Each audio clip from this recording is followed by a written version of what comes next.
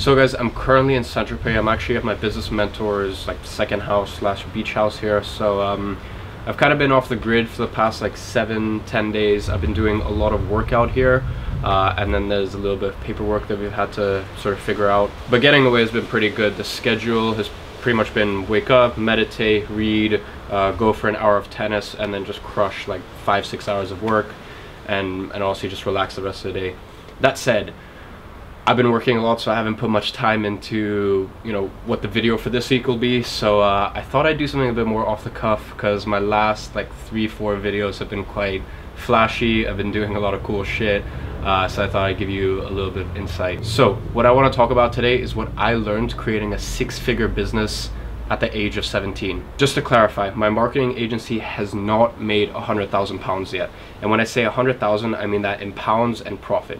It hasn't made that yet, but it's very much on track to do so and to surpass that. So at this point, I can confidently say I've made a 6-figure business. Anyways, now a lot of the advice you're gonna get from other YouTubers, entrepreneurs is very esoteric. It's, you know, plan, strategize, have a vision, like all this fucking bullshit, which is true. They're great points, but I'm gonna give you 3 tips today, 3 things that I've encountered that have been very much a challenge for me as a business owner who's under 18, or if you're watching this, if you're 16, 17, 18, 19, 20, these will pretty much apply to you. One thing that always comes up is, you know, you might be 17, you might be 18, and you're going into meetings, and the other person is saying, you're too young, you're too inexperienced, what the hell could you know about this? Now, what I want you to do is I want you to flip the script, and I'll give you 2 examples. Now, obviously, I own a marketing agency, so for me, it's a bit easier. Whenever I go into a meeting, I can basically say, well, look, I'm 17, I understand the current social landscape like no 30-40-year-old who has a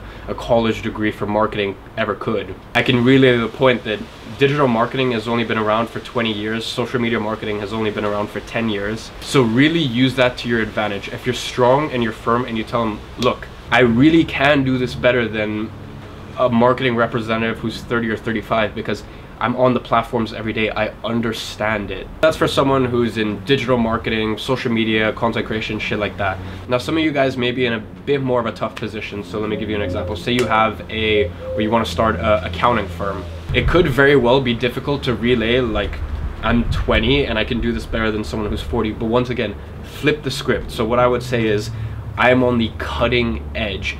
These 30, 35-year-olds, 40-year-olds, they're getting complacent.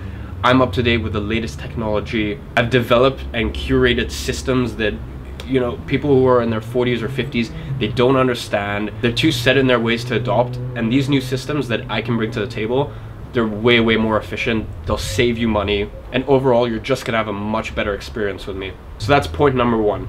Point number 2 is I would keep your overhead costs as low as possible. Now, I'm 17 and I can't even begin to tell you some of the issues that I've come up with in terms of getting an apartment for myself, getting an office for myself, payrolling, creating a company and the tax benefits that come with that. But whether you're 16, 17, 18, 19, 20, whatever it may be, your line of credit is probably dog shite. So what that means is you're gonna have a tough time getting a company office, you're gonna have a tough time payrolling, you're gonna have a tough time getting a line of credit if, say, you need equipment for the company or you need initial investment. All of this shit is gonna be very tough, and it's just an unfortunate situation, but all I can say is keep your overhead costs as low as possible. Trust me, for the most part, you really don't want that burden at a young age, unless you have a business partner like I have who's, you know, in his 30s, has other very successful companies and has the financial means as well as the documentation to prove that, you know, they can co-sign,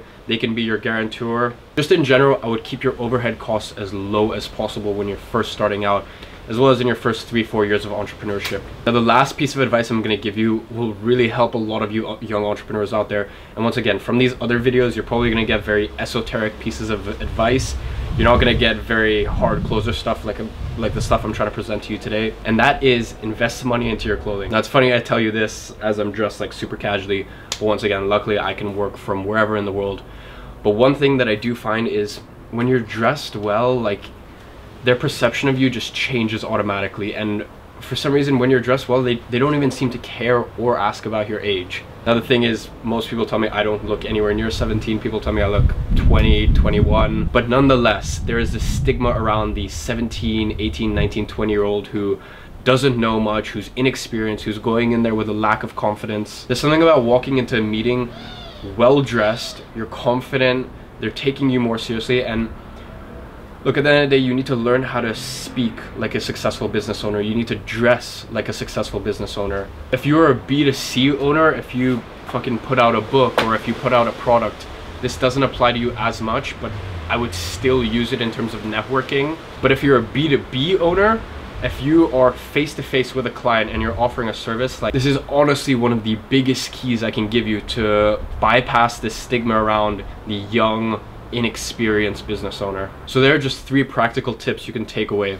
I've come across so many issues and concerns around being an entrepreneur who's, number 1, young, but number 2, I'm under the age of 18, which means, as I said, there's so many issues creating companies, company holdings, tax, stuff like that. But I've done my best to bypass those as well as I can. So I probably have 101 other tips, but they're just 3 for today. So I'm here in Saint-Tropez for like another 2 days, and then I'm back to London. I'm just on the back end of 4 weeks of traveling. In the past 4 weeks, I've been to 4 different major cities. It's been a lot of fun and a lot of good business has happened, but I'm very excited to get back to London and get back into sort of my daily routine and my daily schedule. As I said, I hope I've come off a bit more personable here. I understand that my last 3-4 videos have been very, very flashy, and I've done some pretty cool shit in the past 4 weeks and documented all that. All I can say is, you know, I face a lot of the same struggles as you do. I have a lot of the same concerns as you do. And any issues that you've gone through, I've probably faced myself. So that's why I put out this video, just to remind you guys that I guess I'm a human as well. If you enjoyed this video, please leave a like. It means the world to me, and I will catch you guys next Sunday.